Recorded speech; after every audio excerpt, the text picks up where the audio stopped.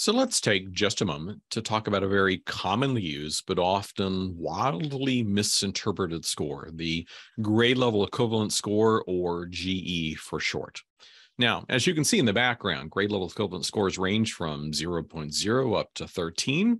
And despite the fact that they seem to mirror the grade levels of school, and even despite the fact that there's a reference to grade levels within the name, it's actually a fairly dangerous thing for us to go too far in directly interpreting this score as explicit references to grade level content or placement.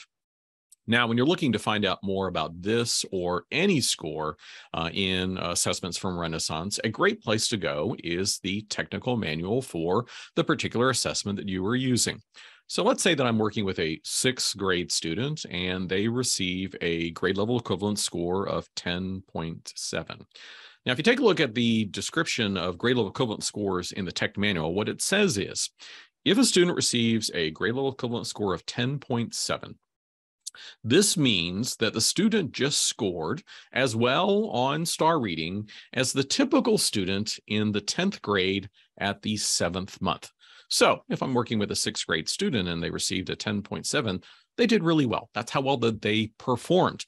This does not mean, however, that they can read independently on the 10th grade level, that they are ready for all 10th grade content, or by any means that we should consider placing them within the 10th grade.